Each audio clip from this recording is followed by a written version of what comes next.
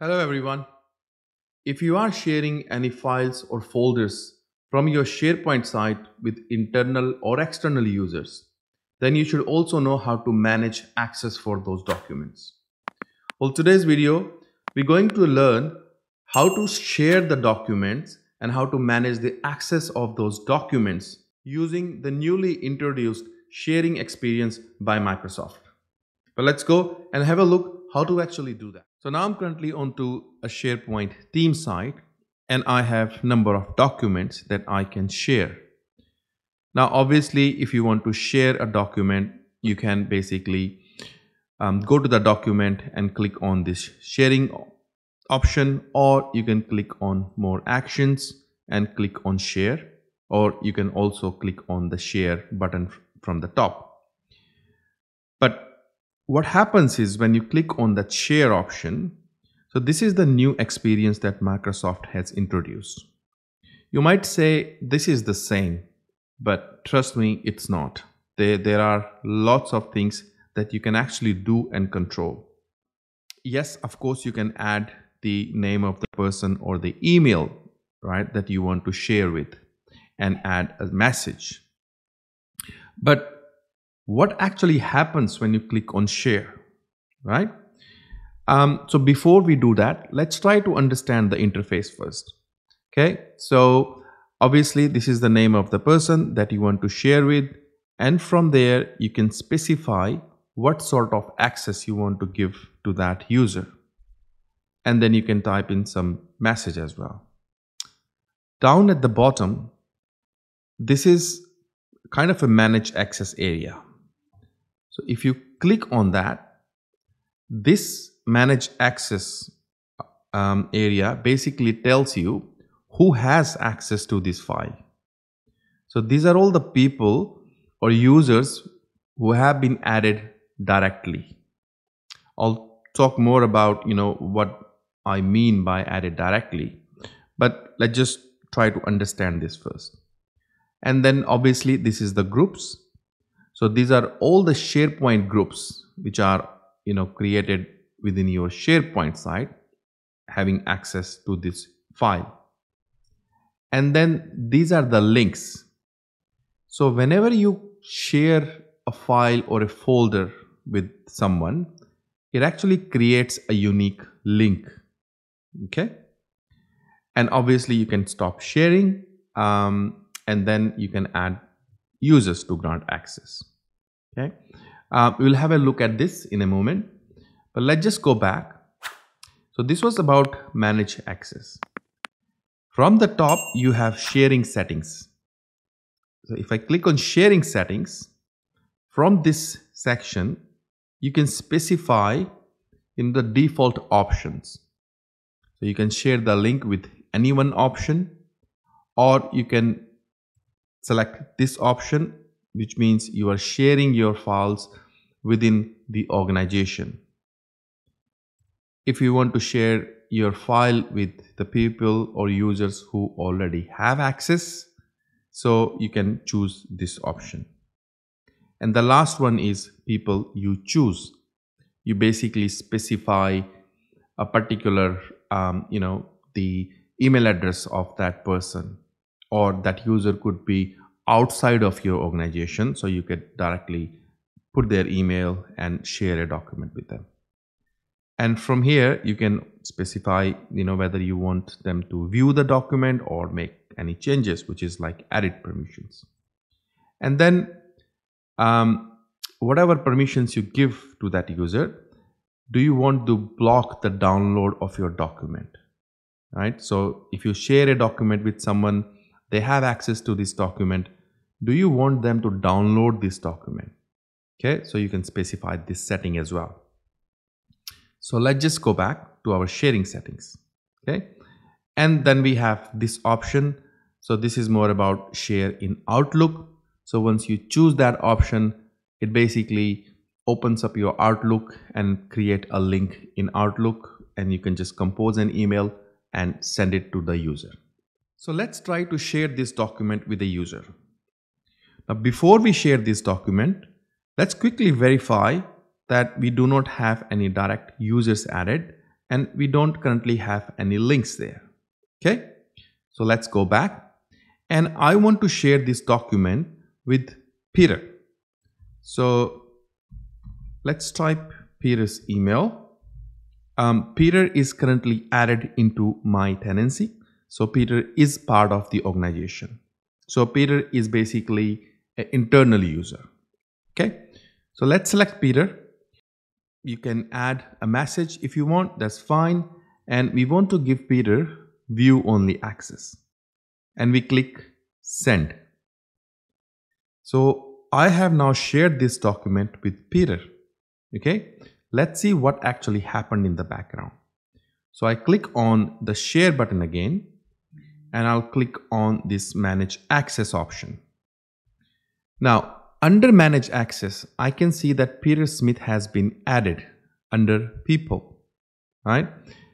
Groups hasn't changed, and under links, it basically created a link because I shared that particular document with Peter. So it actually created a link, and this link, if has the settings, all the users that I've actually shared this link with. So if I open this one, I can see that Peter Smith is added. Let's go back to people, and if I click on Peter Smith, so this tells me that Peter has specific people with the link access.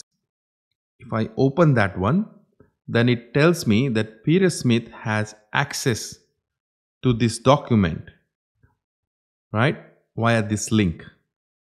And Peter Smith doesn't have any direct access. So direct access is basically, like in a traditional way, for example. So if I go back to manage access for a second, and if I click on these little dots and I click on advanced settings. So this is the normal sharing, advanced permissions page for this document library.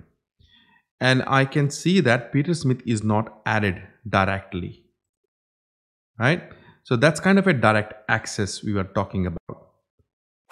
If you add any users directly, then those users will be, for example, let's just try to add Amy Adams, for example, right? Or maybe John. Let's just try to add John. John, I don't have any John.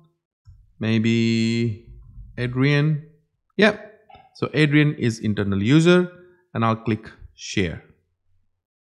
So Adrian is basically, if I reload this page, Adrian is added under the advanced permission settings page, right? So if I go back to the reports library and go back to this window again, and I can see that Adrian Shaw is now added. Okay. If I click on Adrian's name, this basically tells me that Adrian has direct access. So because we added Adrian directly, through the permissions. So Peter Smith only has access through a link, but Peter doesn't have any direct access. Okay. You can also add direct users from the manage access page itself. So let's just click on grant access at the top, and I want to add a user called Sam, and Sam has added access, and I want to grant access. So Sam now has been added. So let's just go back to the manage access and click on manage access, and I can see Sam is now added as a direct access, right? So if I go back to the permission settings and I reload this page, I can see that Sam is now added and has contribute access.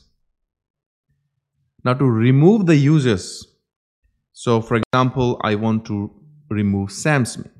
So I'll click on Sam, and under this option which has direct access, I click on that, And from this section, I can basically select this drop down and say remove direct access, and I click remove. Okay, so the SAM is now removed. And I go back to the advanced permission settings and just reload this page, I can see that SAM has been removed. So, doing that, you can actually add direct access to the users from this manage access page itself. So let's just say that's the link, right? If you want, you can add more people or more users to this link. Why would you do that? So for example, if you are sharing this particular document, with a third-party organization, rather than click on sharing again, it's actually better to just add, all those users from one organization within that particular link so that you can group them together. And in future, if you have to revoke their access to this link or to this file, you can simply delete this link. So I can simply click on the settings gear and then basically add more users. So let's just say we want to add Adrian again. So I'm typing Adrian, and that's Adrian, and I click apply. So I can see that Adrian is there and has access to this file through this link. Let's go back to people, and if I click on Adrian again, it still tells me that Adrian has added access to this file, which is a direct access. So let's just close this one and open this again. And I open the manage access and I click on Adrian Shah. This now tells me that Adrian has direct access, plus Adrian also has access to this file through the link that we basically added Adrian to. Okay. So in a nutshell, what actually happens is whenever you share any files with the users, a link is actually getting created. If you want to remove that access, what you can do is you can simply click on remove link and click remove. And this will delete the access for those users through that link. So under people, I can see that it's only Adrian Shah now. Peter Smith has been removed. And if I click on Adrian Shah, I can see that Adrian only has direct access. Okay. So that's how you basically, share and manage access for those users and links that you have shared. If you want to add a guest user, for example, so let me just type in my Gmail, and this is a external user. So 50@gmail.com. So this user is an external user, and this user is not within my tenancy. So I'm going to share with this user, and it tells me that this is outside of your organization, and I click send. Okay. Now the link has been shared, and if I go back to the sharing option again and click on the manage access, this user won't be added under people. So this is one of the things that you might need to consider, that not all the users will be added under the people option. So if you have an external user who is already in your tenancy, basically the user is already added as a guest user, then those users will appear under people. Otherwise, you won't be able to see that there is that external user being given access. But you can verify that through the links option. So that's the link, and you can see that this is an external user who has access to this file through this link. Okay. If you want to remove the access, you can definitely delete the link and the access is removed. Right? If you want to stop sharing this document altogether, you can also click on Stop Sharing. What will happen is everyone will be removed from this except the owners of this item. Right? So let's click Stop Sharing, and all the links are gone, all the people are gone, and I had 5 groups, but now I only have 2 groups, which is basically the owners of this particular document. So that's how you can basically manage the sharing of your documents within SharePoint, and manage and control who has access to those documents and basically verify. Right? I hope you learned something new today. Please don't forget to hit like and subscribe to my channel. If you have any questions, leave them in the comment box, and I hope to see you again. Thank you for watching.